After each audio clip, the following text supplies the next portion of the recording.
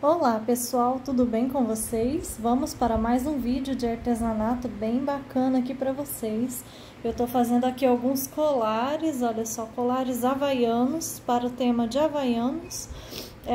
Esse colar pode ser usado no tema da Moana, esse colar pode ser usado no Lilo e Stitch, também no tema Aloha, só a festa havaiana, entre outros. Olha que bonito que fica. Temos também um colar aqui, uma versão de colar havaiano masculina para os meninos de folhinha. Olha que bacana. E de flores para as meninas. Vamos começar?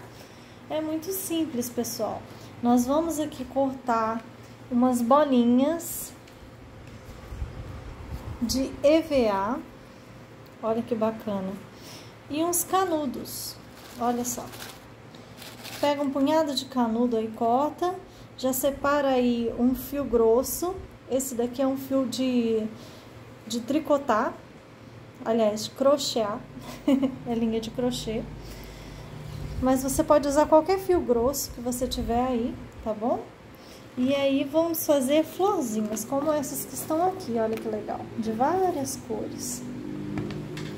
Com a tesoura, ó, eu vou fazer um X na minha bolinha, vou deixar para vocês aí no link de descrição as medidas, o tamanho, mas você pode pegar aí uma tampinha, né, e fazer as bolinhas, é só marcar no EVA com uma tampinha e recortar, ó. Fiz um X, agora eu vou passar aqui, ó, curvando as pontinhas.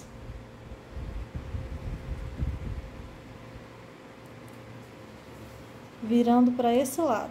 Agora eu vou virar para o outro lado, ó. Só curvar as pontinhas e se tiver aí alguma coisinha que você vê fora de onde você quer, você dá uma ajeitada. Olha só que bacana. Tá pronta a minha florzinha, né? Simples, faz um punhado. E aí, com uma agulha de tapete, já enfiada aqui na minha linha, eu vou pegar uma flor, um canudo e vou variando as cores, né, das minhas florzinhas. É só furar, ó, no meio e passar.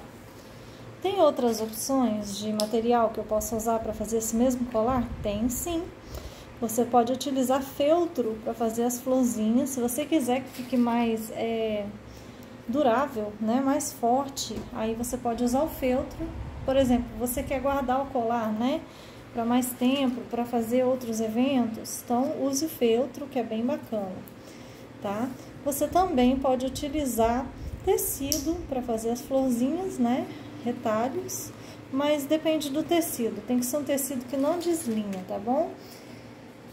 Também pode fazer florzinhas de papel, fica bacana também, só que o papel é descartável, né?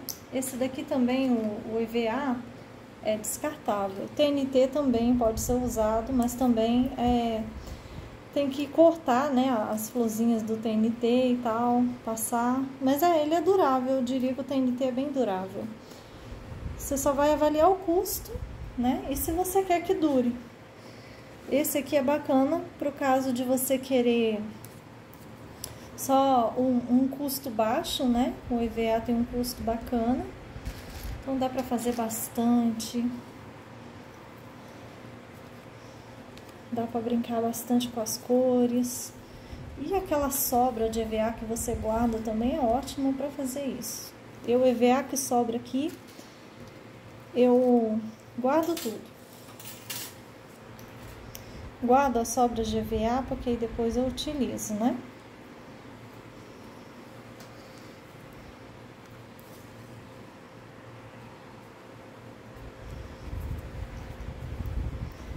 É um modelinho bem bacana, a criançada vai se divertir.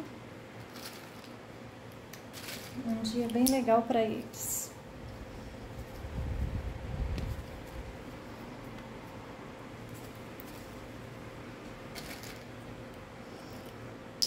O canudo, dá para comprar um pacote grande de canudo por um bom preço.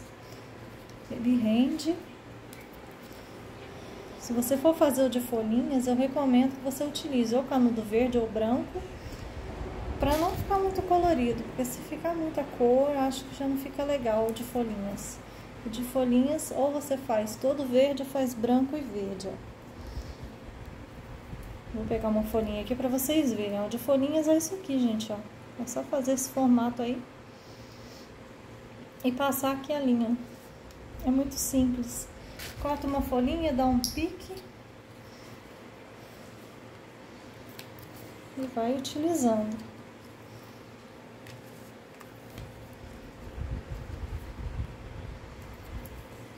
Eu contei 25 florzinhas para fazer esse tamanho aqui, ó.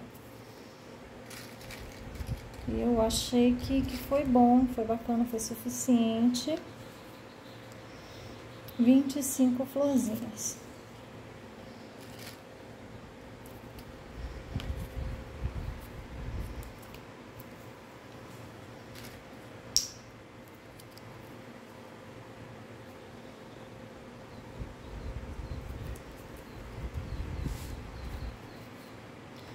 Aí eu vou passando aqui na linha, depois eu dou uma contada para ver se já tá mais ou menos chegando aí nas 25 florzinhas.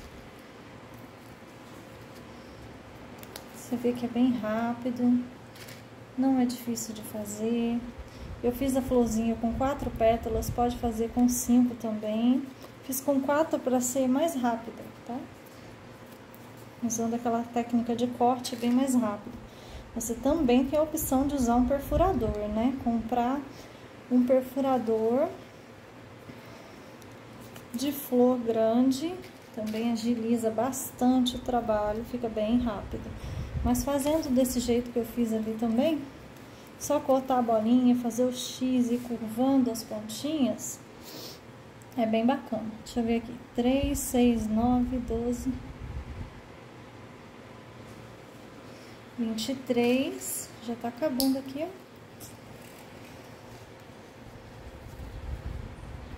24, 25. Eu fecho com um canudo de um lado e a florzinha do outro, ó. Aí é só amarrar. Essa linha aqui, eu tenho que queimar a pontinha para não desamarrar. Então, eu vou deixar assim, com bastante nó para não soltar. Vou cortar deixando só uma pontinha e depois eu vou queimar essa pontinha e ele vai ficar assim. Olha que bacana, pessoal. O que vocês acharam? Você gostou? Se você gostou, não se esqueça de clicar em curtir. Clica também no sininho no canto da sua tela para receber mais novidades. Se inscreva no canal porque tem vídeo novo sempre para você. Tchau, até o próximo vídeo.